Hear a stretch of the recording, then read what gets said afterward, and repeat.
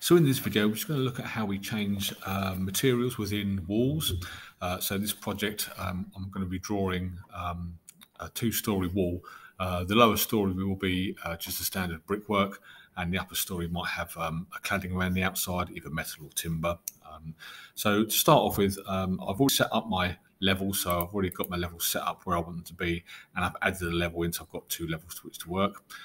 So in level 0, I'm just going to open up walls, and I'm just going to pick the standard wall. So the first thing I'm going to do is just change this so it only goes to level 1. So this is going to bring me up to level 1. So it's from level 0 up to level 1. And I like to draw not in centre line, but in the finished face exterior. And I'm just going to go in a clockwise direction to make sure I get the brickwork on the outside. I'm just going to draw a very basic shape to start with, just for the purposes of this.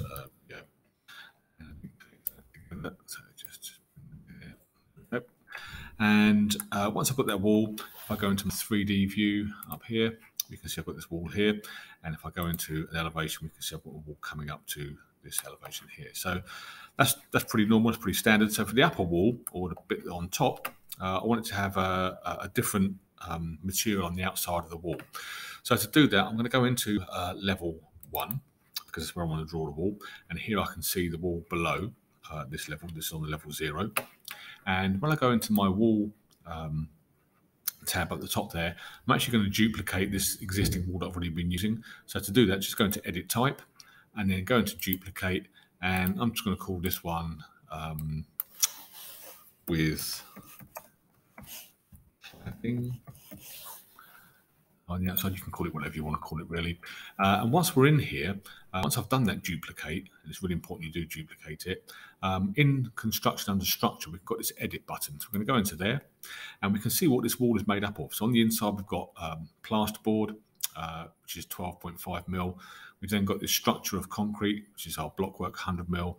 We've then got this the core or the cavity at 75 mil, and we've got this brickwork on the outside, 102.5 mil. So we want to actually add to the outside of that. We want to put an extra layer on the outside of that. So with this one where it's highlighted black, you can see you can use your arrow and you can just select different ones.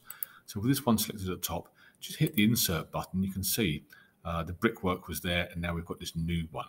We're going to call this one a finish. So we're going to finish there, and I can now select which material I want by clicking on this one here. So just go into there.